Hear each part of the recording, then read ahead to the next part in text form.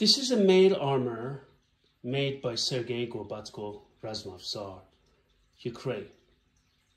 There is a longer video on this maille armor on my channel, and I will put the link in the description if you want to look at it.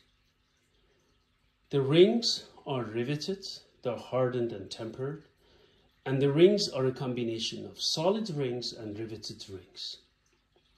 It is a very well made maille armor based on early Safavid examples, and it is also part of a Safavid, reconstruction of an early Safavid maille armor.